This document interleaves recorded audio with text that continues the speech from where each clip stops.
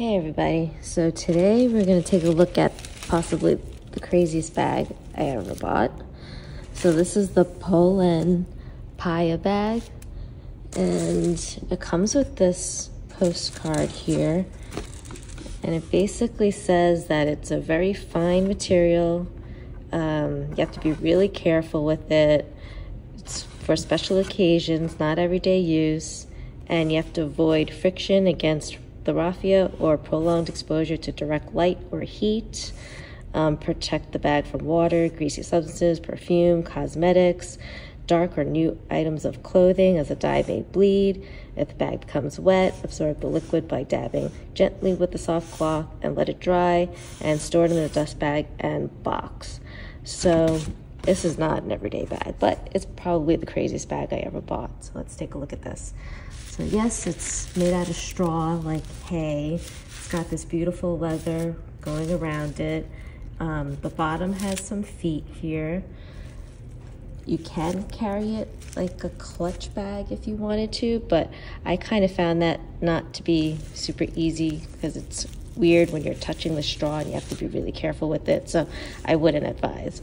So this is like, feels like a brush, like, I don't know, some kind of a brush that you would use, but yeah, it's definitely an interesting piece of artwork, and not so much a bag.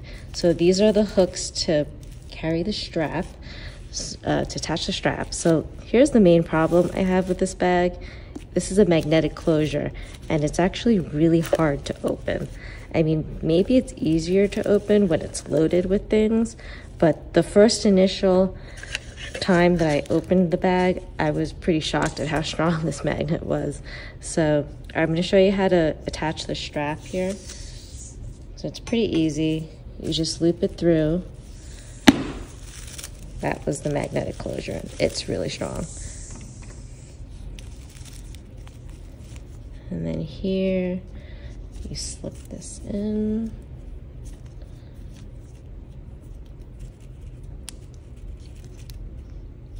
So I prefer this to be on the second notch, closest to the end. So you do have to use some force to put this in here.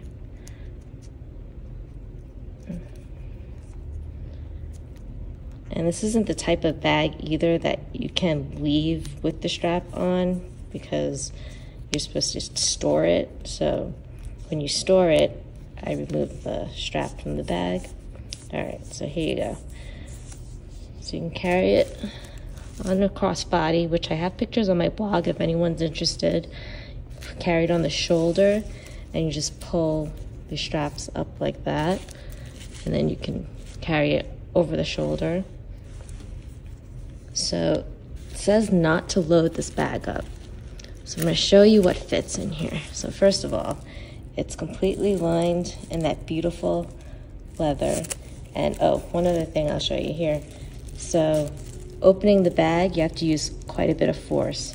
So I've already kind of like scratched up the inside of this piece right there with my nails, trying to, like, you know, force it open. So not great, but yes, it is what it is. All right, so there is one little slip pocket here, and it says Polene on it. It's a pretty small pocket. I don't think you could really fit anything in there, honestly. And it's really beautiful, like, stitching. So the trunk part was made by these cabinet makers, which I thought was pretty cool. And this is limited edition to 100 only. So let me see if I can zoom in closer. All right, so let's take a look at what fits. This is the iPhone 15 Pro, which does fit. You just have to place it in perfectly at the sides. So fits my keys, card case, and fit my Altoids. Whoa, okay, so this is magnetic. That's kind of cool. Let's see if it closes. Nope, it won't close. Maybe I have to readjust. Well, if I keep it like that, okay, so that works. Let me see if I can also fit these Altoids in here. May be tricky because it's magnetic too.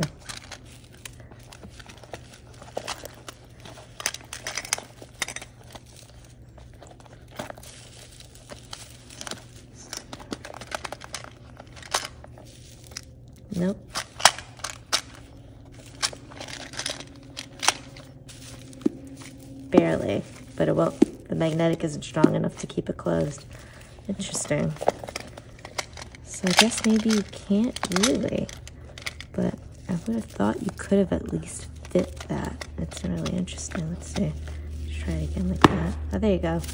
All right, so you do have to play a little Tetris with these items. So I have my phone in the back, card case here, Altoids like that, and my keys there. I think you'd be able to fit some more items, but maybe not because you gotta close it. Okay, so actually, so with the items in there, it's a little bit easier to open, sorta. Maybe because the weight of the things help pull the magnets apart. It's a little bit better actually. So they say not to overload it, and I will say with these things, it does kind of weigh quite a bit. Not like a lot, but probably close to 2 to 3 pounds at least. So, all right, that's good to know. All right, so let's see. Let's see if I can measure exactly how big this compartment is. Well, I know it fits the iPhone 15 here, but let's see. I may not carry this case because it just sticks. It's a little weird. It's definitely the weirdest bag I ever bought. All right, so let's see. Even this sticks. All right, so it's not, the opening is not quite 7 inches. It's about right there, so 6 3/4. So I guess it's about the size of the phone. And then the widest that it'll open is 2.5, a little bit less. Yeah, about 2.5. And then deep, it's about 4 1/4 deep. So yeah, it's like the size of a clutch. I guess it's the perfect wallet, phone, and keys bag. All right. So I'm not going to be using this as an everyday bag. It'll just be probably mainly a display piece that I want to put in my purse cabinet display. And then I'll probably use it on special occasions. So it's not a bag that I will be using often, and I realize that and accept that.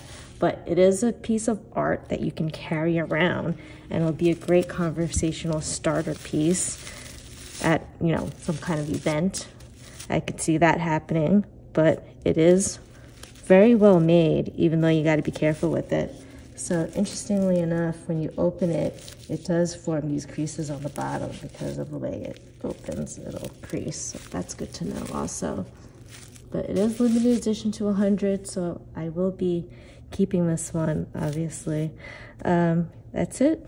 So let me know what you think of this bag. I have more photos of me modeling the bag on my blog. If you want to take a look, I'll link it in the description below. That's it. Thanks for listening. Thanks for watching. Take care. See you next time.